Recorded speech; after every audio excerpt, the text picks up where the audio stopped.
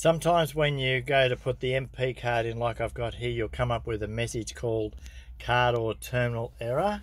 So what you do is you take the card out, and down the bottom, there it is, it's come back again. So click confirm fare again, confirm other charges. This usually will fix the problem, so let's put it in again. So let's see if it's going to fix it. So just waiting for it to authorize.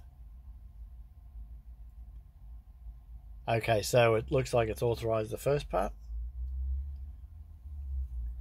So there's process the payment, so let's have another go at this. What's your name again? So just as it's processing, you'll see it just goes through the things.